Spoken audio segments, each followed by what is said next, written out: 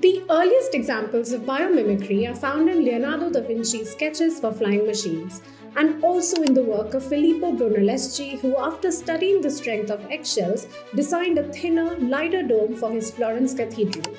Much like these, there have been various interesting and out-of-the-box discoveries in architecture based on this technique. Take the Beijing National Stadium, for example, which resembles a bird's nest, or the Eden Project in England, which takes inspiration from the shape of soap bubbles. As the world faces issues like climate change and environmental degradation, biomimicry offers hope. Today, many architects are in awe of biomimetic design, but the term is used so loosely that no one really understands what it is. So in this video, let's uncover exactly that.